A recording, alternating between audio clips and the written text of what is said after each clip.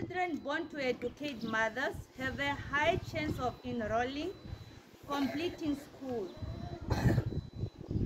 Conversely, children of less educated mothers are likely to complete school themselves, meaning that they have fewer opportunity to better their lives once they lack a level of education that would allow them to compete successfully for jobs.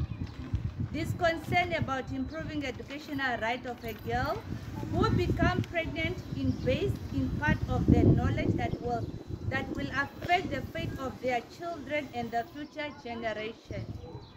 It is impacted that we as a society begin to tackle these issues throughout peer education and de-announcing the stigma associated with coming from a poor background.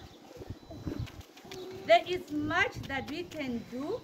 There is much that we can talk about on teenage pregnancy, but it will only stick on the valid few that I have mentioned.